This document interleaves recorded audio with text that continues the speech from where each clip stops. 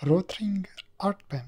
Pros: good weight, balance, and I like how it feels in hand. A lot of nib options, up to 2.3 stub. Pretty sturdy for what it is, and had my copies for more than 15 years. Cons: unable to find them locally or in North America anymore. Kind of expensive nowadays compared with what they used to be. No converter included. Overall, I love them and definitely recommend them if you are looking for a nice, sort of a niche desk fountain pen. However, because of the price, I strongly recommend to look around or shop around until you find something that fits your budget. Writes well, draws well.